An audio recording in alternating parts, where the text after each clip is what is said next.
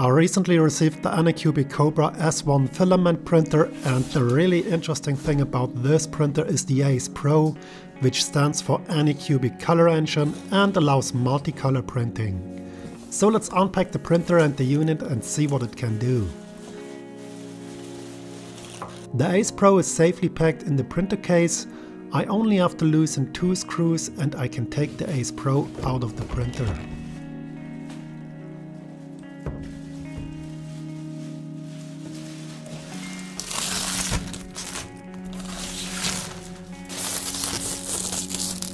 The preparations are super easy. All I have to do is screw the anti-blocking module onto the back of the printer, plug the cable into the printer, then plug the filament tube into the anti-blocking module, connect the ACE Pro unit to the printer with a cable, and then plug the 4 filament tubes into the back of the ACE Pro and into the blocking module. And please don't forget to put the blue clips back on the tubes of the ACE Pro to prevent them from slipping. And this is what the back of the printer should look like after the assembly. Now I just have to put the bag with the activated carbon into the slot of the back of the printer, and the printer is ready to run.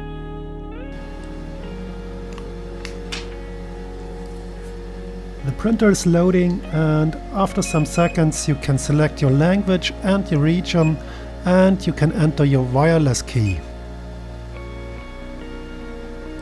Now you have to put the USB stick into the slot on the right side of the printer, and the printer starts the self-check, the auto bed leveling and also the input shaping. That takes some minutes and sounds a bit weird, but when all the self-checks are done, you are ready for your first print.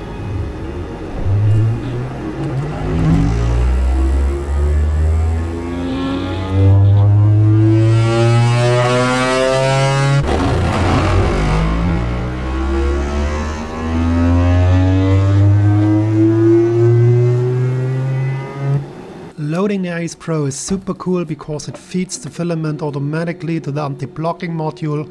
The only thing you have to do is put in the roll and put the filament into the red hole on top of the ACE Pro.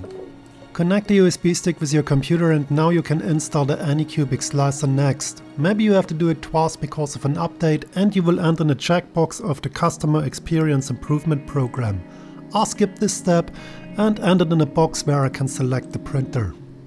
If you want to install only the Kobra S1, click on Clear All, select the Kobra S1, and then you can select all filaments, click OK, and you are in the Anycubic Slicer Next. Now you have to add the printer to the slicer, so click in the upper menu on Workbench and in the left menu on Add Printer, and now we run into a little trouble because none of the 2 options works at first time because we have to do some settings on the printer first. The first way is to connect the printer with the wireless LAN. So click on the printer display on the gear wheel and then on LAN mode and activate LAN mode, and now you get an IP address, and that's exactly what we need. Click in the slicer menu on Connect IP, enter the IP address of the printer, and the printer should connect through your wireless with the Anycubic Slicer Next. Now click in the upper left corner on LAN printer, and here should be the Anycubic Kobra S1 we have connected.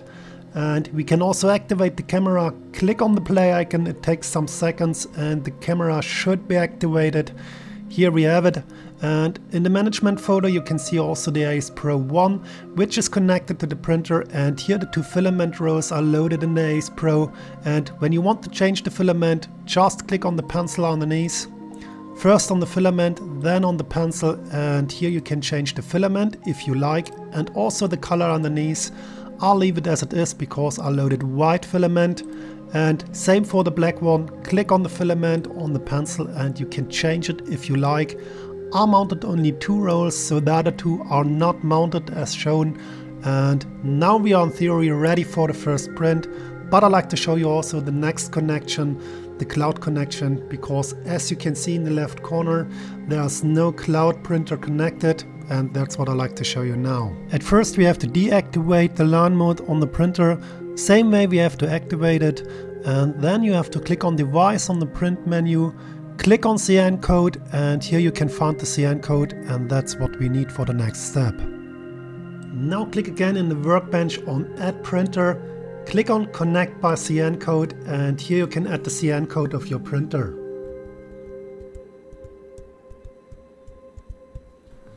Click on Connect, and now we should have a cloud printer. And now let's do your first multicolor print. In the upper left corner there's the Prepare button. Click on Prepare, and in this upper menu you can insert a file. Click on the cube on Add, and I will use my Martin Gray plug because that's perfect for multicolor print. It's an STL file. You can use every STL you like, of course. And as you can see, it's totally white. That's not what I like. I like to do a two-color print. The font in white and the plug itself in black. And here on this menu, there's the color painting, or press N on the keyboard. So you change to the color painting. And here you have the filaments you loaded in the ACE.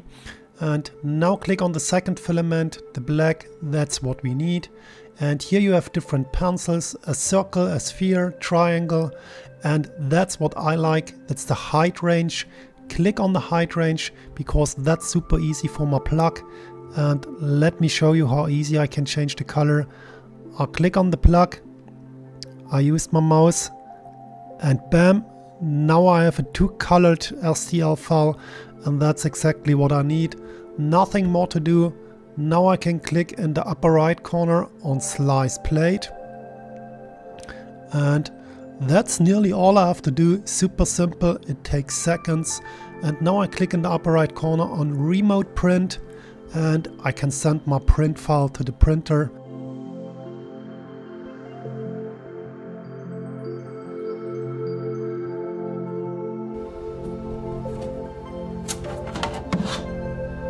I had some trouble with the print bed adhesion, as you can see, and it's caused by a wrong C offset. We have to adjust the C offset first.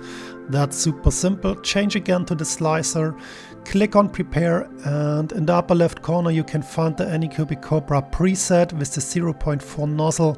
And as you can see, my one is still a copy because I did some changes. Click on the pen on the right side, and in the basic information you can find the C offset, and as you can see, my one is -0.3. By default it's 0, and I recommend to change it to -0.3 or 0.4, and that should adjust the C offset and should solve the issue with the print bed adhesion. So would I recommend the Anycubic Kobra S1? Yes, of course, because it comes with superior features like the quick release for the hot end and the nozzle. It's super easy to change the hot end with only one click or to service the nozzle if needed. And the S1 comes with the Anycubic Ace Pro, the Anycubic color engine, which worked flawless for me. And changing the filaments is a matter of seconds. Just take out a roll of filament and replace it against another one. Nothing more to do. And it comes also with additional features like a dryer. Set up the temperature and activate the dryer, and the Ace dries the filament during the printing process. And it has also a backup feature. That means load the Ace Pro with 4 rows of the same filament, activate the backup feature, and when the first roll is empty, the Ace will load the second, third and fourth roll of filament, and you will never run out of filament when doing big prints. And as you have seen, it's super easy to start for a beginner with multicolor printing. It took me seconds to set up the data for a multicolor print like my patch, and it took me maybe 20 minutes to set up the printer right out of the box. The only thing I had to do is I had to adjust the C offset as seen for a good print bed adhesion, and that's all. I hope this video helps you to decide if that printer is one for you, and if you like, use my affiliate link underneath the video in the video description. Thank you for your time, thanks for watching the video, see you in another one, goodbye.